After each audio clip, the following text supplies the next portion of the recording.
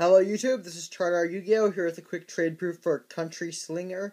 If anyone has been a long-time subscriber of me, they will remember that he was the single first person to trade with me on YouTube, which I think was kind of amazing. I got a message from him with a trade offer, and I thought it was just really cool to hear from him. And we had another good trade. He sent me an Ultra First Edition Effect Veiler. It's not quite the ultimate I'm looking for, but it's still really nice to have.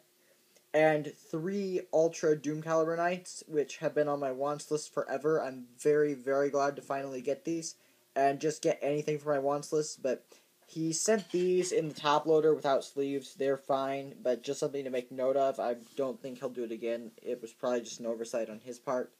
But other than that, he was a pleasure to deal with. I would recommend him, so you can go check him out, Countryslinger, and peace out, YouTube.